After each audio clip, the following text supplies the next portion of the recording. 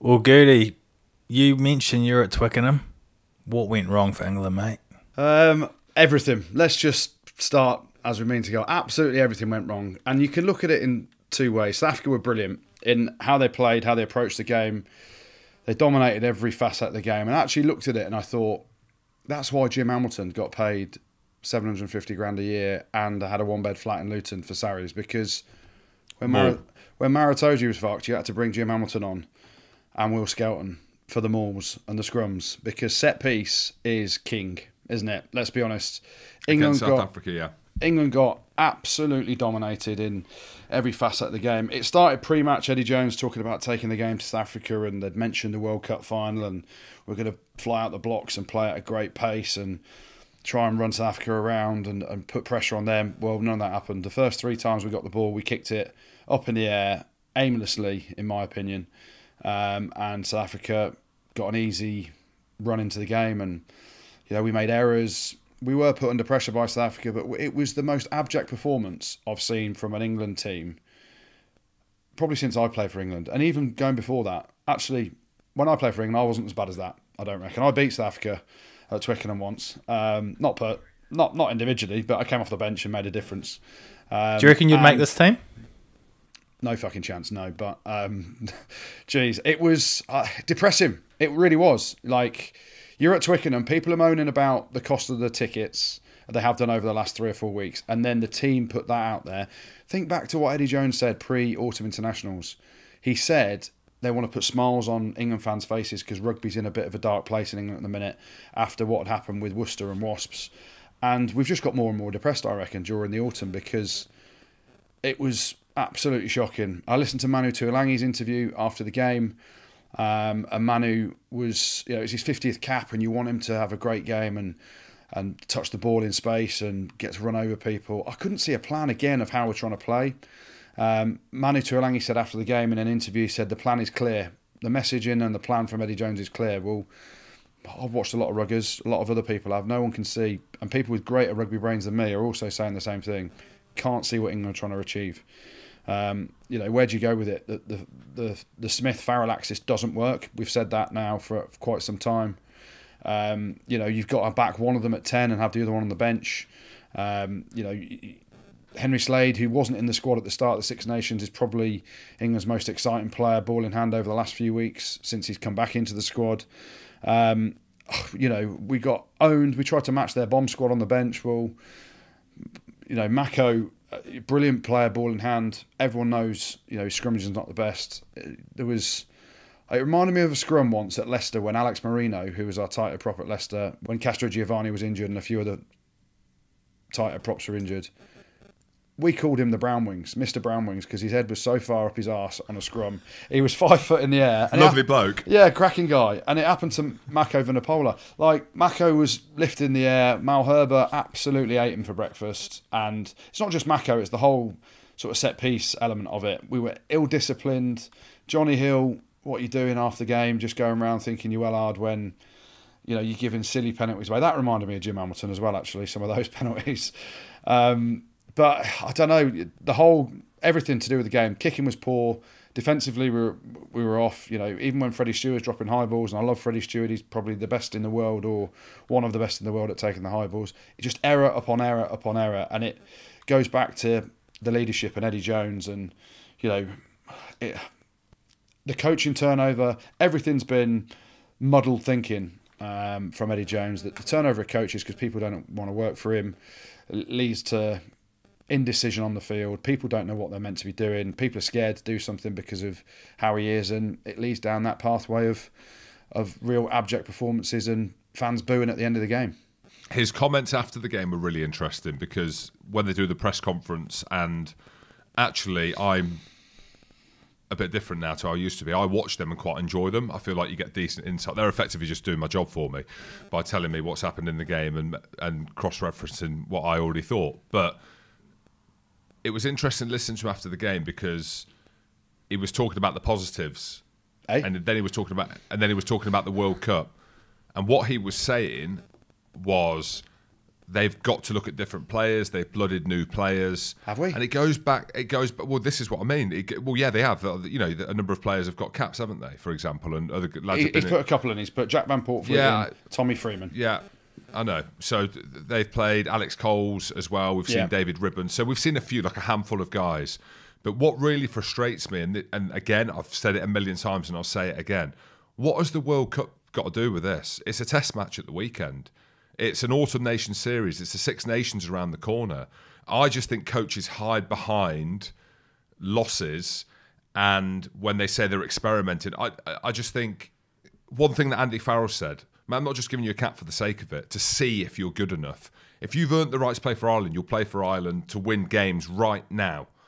And that's where I just feel with Eddie Jones, I'm like, are these guys that you're giving caps to, do you genuinely believe that they're good enough to play in a World Cup final, or are you just giving them a cap to see if they might be? That's just my opinion in terms of that, specifically in terms of handing caps out. I don't like it, never have liked it. The World Cup a year out has got nothing to do with the here and now, in my opinion. If you're England, I suppose, and the expectation is under Eddie Jones and the conversations that he having with the RFU is about winning the World Cup, then that's different. We don't know that that is the case. But the fact that he keeps sticking with Marcus Smith-Farrell, Tuilagi when he's fit, you don't really know who the wingers are. Like he's interchanged them a few times. And you've got the kind of players that we've seen playing in the Premiership and carving up in Europe at his disposal. There's a part of it where it isn't really good enough, is it? Like in terms of the money and the available players that he's got to pick from. And we've had this discussion around Scotland and Gregor Townsend, and we're going to get onto Wales and talk about that, New Zealand, like the pressure that they're under in terms of losing a few games. You look at the games that they've lost, like England shouldn't be losing them games. And that must be the frustration. And like Goody said, going back to that, is the style of rugby that they're playing. Like if you're going to Twickenham paying that much money and you see Manu get the odd ball on the gain line to make a couple of metres, you're like, well, what is this? You know, what are we paying to see? At least if you're going to watch the All Blacks or Australia, you're being entertained significantly when they're running with the ball. But yeah, I watched that and it weren't great, was it? No. And you talk about those post-match interviews. You got to call it out, Jim. So Eddie Jones post-match interview. Here are some of his quotes. This England team isn't far away. What? Isn't far away from what? We were fucking miles away from South Africa at the weekend. Let me tell you. We're going in the right direction. Really? Because the only direction we were going at the weekend was backwards because we got absolutely pumped. Andrew, I'm loving these analogies. I'm loving these. Keep going. Well, next one. I'm not happy with the results, but we're building a really good base. What base you building? A pizza base? Camp. A base camp. Mate. Like, it's absolute drivel. And the last one, he said, we went in there with a good design on how we wanted to play, but it just didn't happen. Okay, so we can all come out with a great design on what we're going to do, but no one's seen anything. And I go back to earlier in the Autumn Internationals where he said, it's a mini World Cup. We're going to keep things up our sleeve. Well, that wizard sleeve is absolutely massive because we've played 4 games. We've beaten Japan, who was shocking. We've lost to Argentina. We've drawn with the All Blacks because of 10 decent minutes and they imploded. And then we got our arses handed to us by South Africa. So I don't even know. Did we get out of the group? I'm not sure. Either way, it wasn't a great Autumn Internationals, and Eddie's talking in riddles. And I understand his speak around the World Cup because coaches tend to work in a 4-year cycle around their contracts, and he can use that sort of rhetoric and about keeping his job safe. I'm planning this, I'm trying this, and that's what it boils down to. Has anyone got the nuts at the RFU to hold him to account? Has anyone? We're seeing this review thing come out again. They did a review 2 years ago, and it was like a review of people that, wanted to stay anonymous because they didn't want to be out there, their names out there around who was on the review panel. So it's poor. No more, no less. It's absolutely poor. And for the RFU to allow this to happen and how it's got this bad under Eddie Jones when he said, I'm only here for 4 years, then I'm going to pass it on. We're 7 years into it, and he's got to go. With the review, do you know if senior players are involved like other countries? Because I know that's the case in New Zealand. The senior players in the All Blacks, they review after a tournament or after a tour. Well, Andy Rowe, you only need to look at what came out last week when Bill Sweeney was sat there. It looked like they were in court with the DCMS and they were talking around the demise of Worcester and Wasps. And the guy said to him, literally to his face, "You're asleep, mate. You're asleep."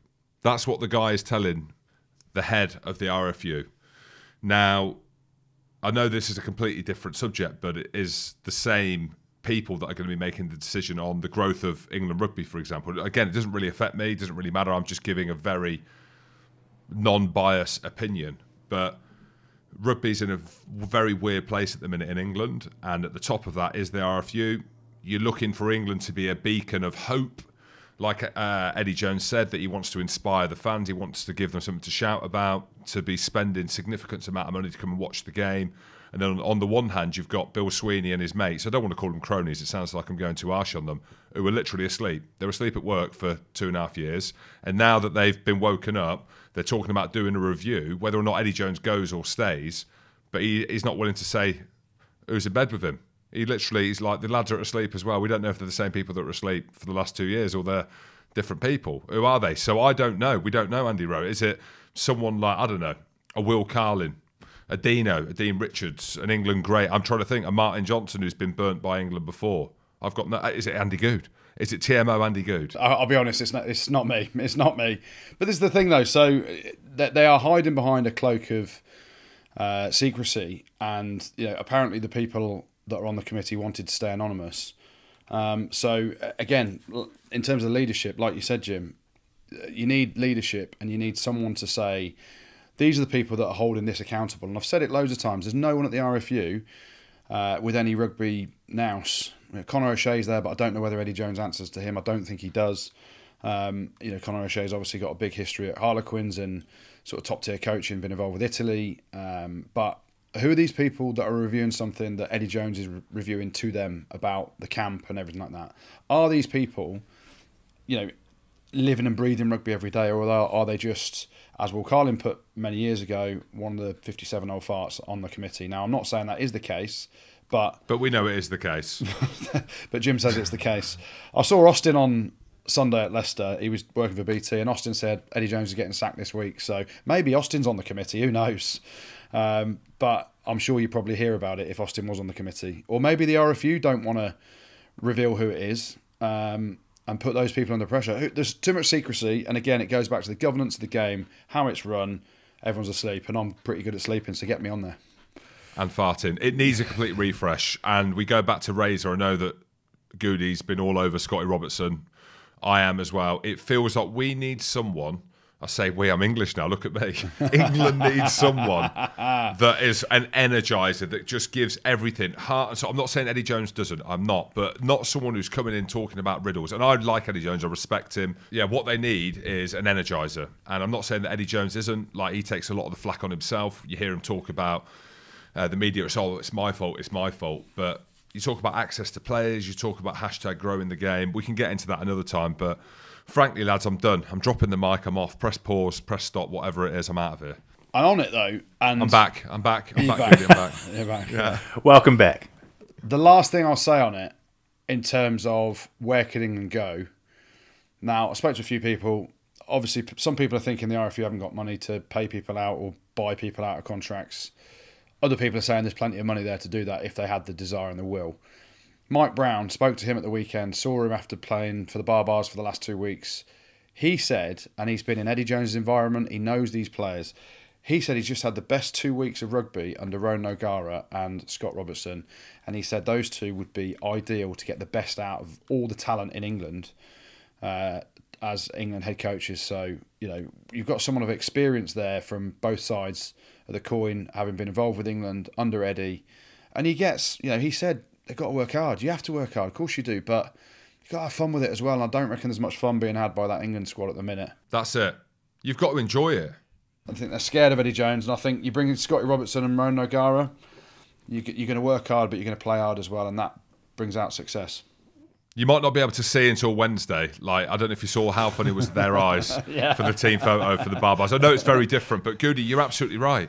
Like, it's fun. You want them to be fun. You want it to be engaging. You want fucking breakdancing. You want eyeball Paul after games by the coaches. Bring us it, please. Come on.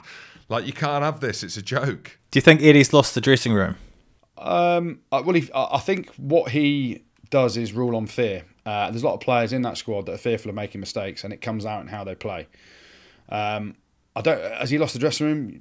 Players aren't going to come out and say that openly. He's got Farrell as his sort of right-hand man. Farrell, obviously, is a very, very strong character in terms of how he dictates things in that squad, which is a very positive thing at times. No one, it's like every coach, right? No one's going to come out really and say anything bad about the coach until the coach is gone. You know, Chris Ashton spoke to him recently about it. He said he came back and was desperate to play for England when he had the whole thing. We joked and laughed about it on here. He left Toulon to come back to Sale because he wanted to play for England again. And that first autumn internationals, he got picked, played against the All Blacks, and then he was in camp with Eddie Jones, and he said he absolutely hated it. He said it was brutal. It was like ridiculous on him, the body, his family, and everything. And he said he wasn't enjoying it, so he didn't want to play for England again. And if that doesn't speak volumes, everyone should be going down to England camp as hungry as you can be to want to pull on an England jersey and perform and try and take England to as high a place as you can, which next year is a Six Nations and a World Cup. I don't reckon they've got that. Of course, they want to win, but you know, have we got that desire? You know, to go all the way for Eddie Jones? I don't know. It doesn't look like it in our performances at the minute, does it? Pod. Rugby pod.